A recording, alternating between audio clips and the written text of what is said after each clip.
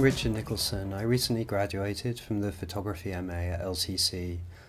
Before joining the course, I already had an established practice. I'd made several long-term projects about different aspects of the demise of analogue technology. Most of this work was typological in nature. I'd been very influenced by the Dusseldorf school, but this objective, project-based approach was starting to feel limiting. I enrolled on an MA to explore different ways of working. My practice at LCC was very loose. I visited different cities and went for long walks with my camera. It all really came together in Tokyo. I was fascinated by the surface of the city.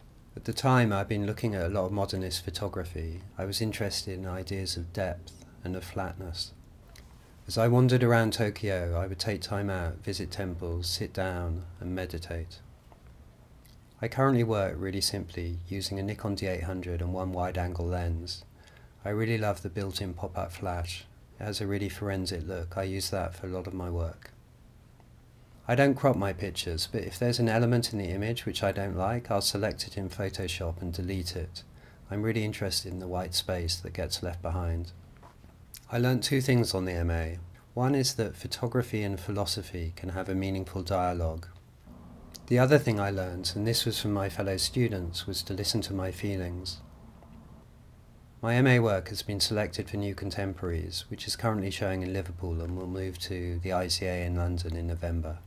Next up, I'm considering applying for a practice-led PhD, possibly at the Slade. I'd also like to do a residency in Japan.